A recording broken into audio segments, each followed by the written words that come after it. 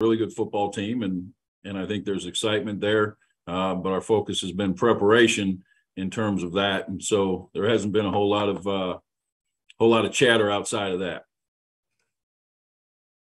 Rodden McKenzie.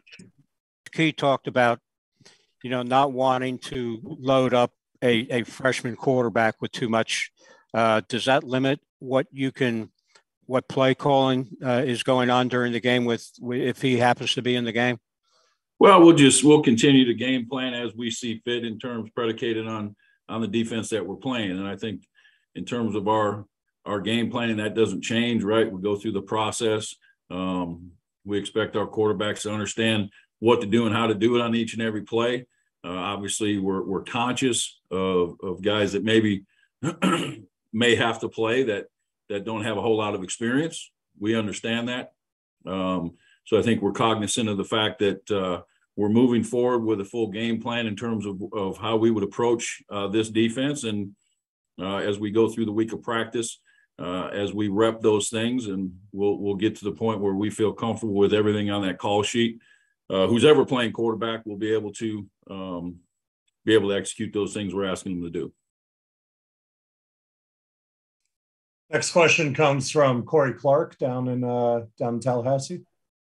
Chris, I just wanted to go back a little bit to your time at Florida State, and maybe right before you went back after baseball. Was anybody else interested in you? Were you interested in anybody else? What was the recruitment like? I thought I remembered a story where you kind of joked with Mark Richt that he told you he didn't really maybe you shouldn't come back because the quarterback room was too loaded. What was the situation there when you decided to go back to football? Yeah, I'd been thinking about it, and I actually was not the one having those conversations as it relates to me going back to play college football. My high school coach was doing all the legwork for me. So when I had spoke to him about the interest of retiring from baseball and going back to play college football, we reached out to obviously people we had relationships with throughout the recruiting process when I was coming out of high school. But fast forward. I knew that if I had the opportunity to go back there, which Coach Bowden offered me that opportunity, that's where I wanted to go. I was actually still playing baseball when I went back, drove from Dunedin, Florida, up to Tallahassee to watch Florida State play Clemson. Had an opportunity to sit down with Coach Richt, and he was trying to talk me out of coming back. He had Drew Henson on an official visit that weekend. They felt like they were going to get a commitment from him that weekend. So they were leaning towards trying to talk me out of coming. Well, I asked Coach Rick one question. I said, if I'm the best guy, will I play? He said, we're always going to play the best guy. I said, well, I'm coming back.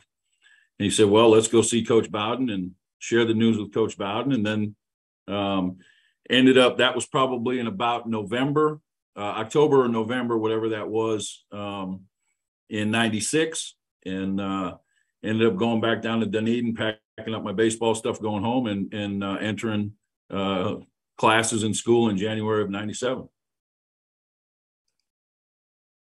Next question from Bob Ferrante, also down in Tallahassee.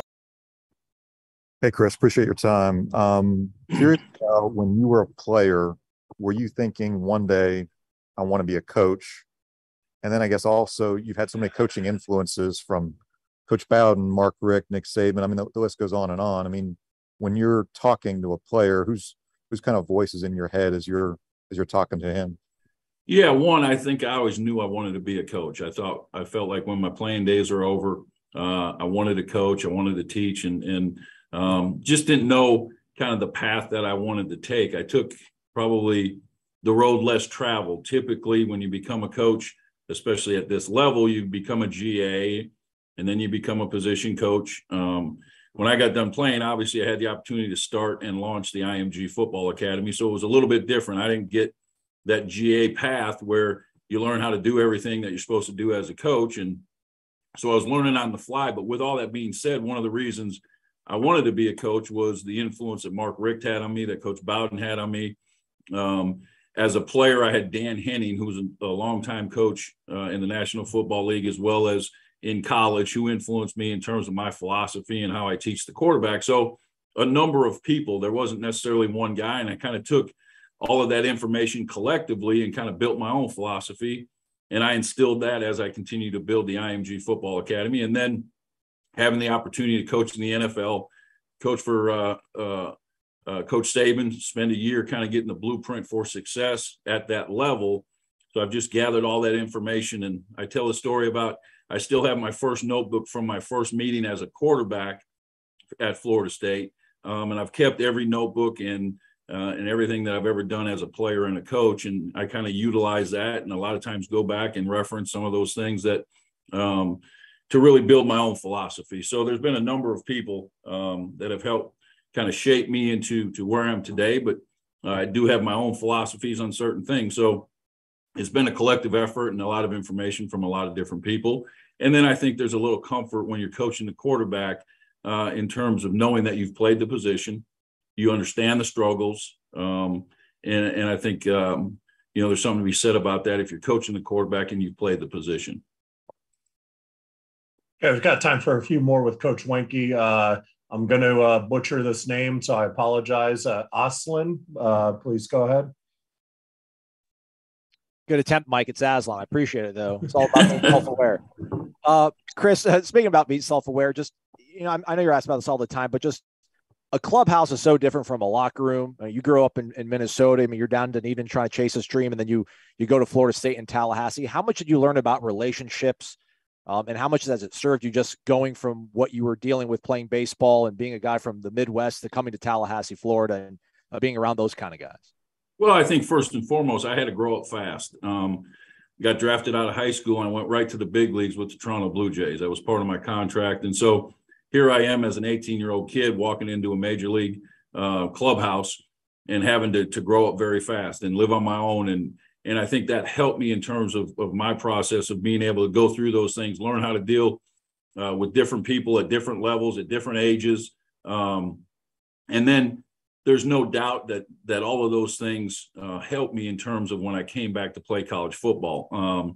I was more mature. I was in a better position to be more dedicated, more disciplined. And I think, so you look at it, and it's always why I encourage kids these days to play multiple sports. I think the ability of me to be able to play 3 sports in high school, because the mindset is different, the physical skill set is different. I played football, hockey, and baseball. And I think because of that, I was more well-rounded. I always encourage kids that are trying to say, listen, I'm only going to play one sport. I tell them, well, my opportunities and options would have been limited if I would have just played one sport. I had the opportunity now to be able to play 2 professional sports. So I think just the thing, I was thrown in the fire and I had to learn fast. I had to grow up fast. And but I did learn a lot about relationships. That's really what it comes down to. And I think it's paid dividends for me as I've become a coach. It is about relationships. We have a job and a responsibility to coach and teach these kids, but you also have to have a relationship with the kids so they understand, because I'm old school, okay? And I challenge them. I set the expectation level high. And I don't want them to take anything personal when I'm coaching them hard, because I do coach them hard. Okay. But because of the relationships I have with my players, there's an understanding that I'm here for one reason, to help them be the best that they can possibly be. And I learned that at a young age. Okay. Ken Segura from here in Atlanta at the AJC. Chris, if I can ask you about playing both Zachs, it was interesting to me that Coach Keith said yesterday that he expected both to play. Kind of what went into that decision to not just stick with one, with Zach Gibson, and do you kind of have an idea already of, when we're in this part of the field or this quarter, we know we want to get Zach Pyron in? Well, we don't know who's going to play, to be honest with you. Jeff was out there in full pads today out at practice, and obviously he's locked in. So we'll monitor that as we go. He's day to day. Obviously Zach Gibson and Zach Pyron both took a lot of reps today at practice. I think their skill set's a little bit different, which allows us to be able to do some different things. They're both going to be expected to be able to operate and execute our game plan, but we'll be probably more specific with each of those guys in terms of what we're going to try to accomplish as it relates to their comfort level, as it relates to their ability to execute. But I think the good thing there is we've got 3 guys that may see the football field on Saturday. So that leaves a little bit up in the air for them to try to defend. So I think we're comfortable with after Tuesdays and Wednesdays practice that we are where we are in our terms of our game plan. We'll continue to move forward, practice again tomorrow, and feel comfortable going into Saturday, kind of what we'll do with each one of those guys. Okay. Is there anything else from the contingent that wanted to ask anything about Coach Weinke's return to Florida State? Okay. If not, Coach Weinke, really appreciate the time. And everybody, thank you for joining us on the call today. Thanks, guys. We'll see you Saturday. Thanks, Mike.